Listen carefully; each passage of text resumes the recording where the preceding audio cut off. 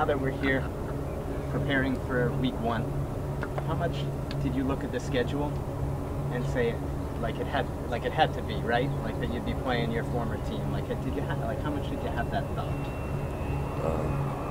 I mean, I have no thought of it. I just, I look at it as another game.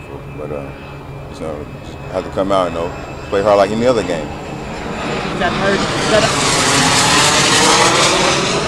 Good question. Did you like that? Good. Yeah.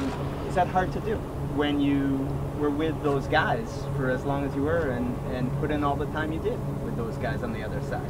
Nah, I don't think it's hard at all. It's business. Things happen, so just move forward. DeVante, I know we've asked about the trade before too, but did it occur to you that when they made the decision to trade you, they dealt you to a team they would see twice a year? Nah, I think they didn't think that would happen. My agents and Robert Kraft and they did a good job, getting things working. So I'm blessed to be here. How important is it to get off to a fast start?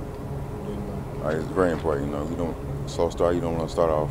First game, you don't want to start off bad and mess up everything. But we just want to come in, play fast, get going early.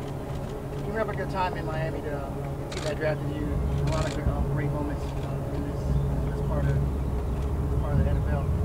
And now that moving on to another team, what's kind of your mindset of thinking about what happened before and moving on now? I ain't thinking about the past. Moving on right now, so I ain't worried about the past.